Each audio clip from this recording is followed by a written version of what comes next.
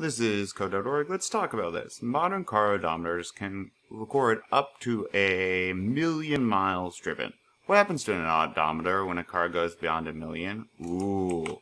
And so they're getting at to some of what we learned today. Let's say your car can only record, it's interesting that they said up to 1,000,000, because what they mean is all nines there. Let's say your car can only record 100 miles. So once it's 100, it kinks out.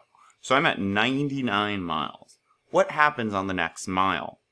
Does it light on fire? No. What would probably happen to this number system if this is all it could show? This is the maximum placement. What do you think would happen?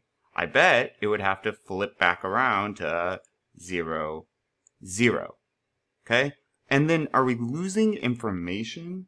So think about what occurs when a number system like this is getting displayed. What is lost and what is going to be shown.